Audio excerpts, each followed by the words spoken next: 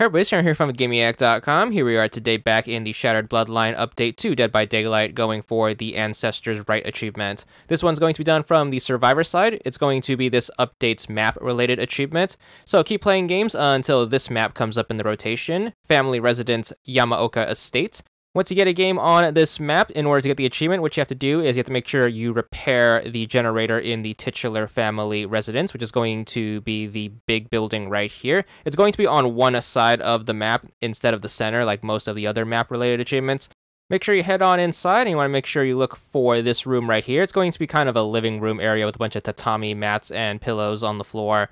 Generator is going to be right here up against the wall. Make sure you repair it. In order to get the count for the achievement, you need to make sure you are on the generator as it's being completed. So if you happen to get separated from it mid-repair, say the killer comes in and you have to run away from them, or you need to get off in order to rescue one of your teammates, as long as you come back to it and you are on it when it is completed, you are going to get the count towards the achievement.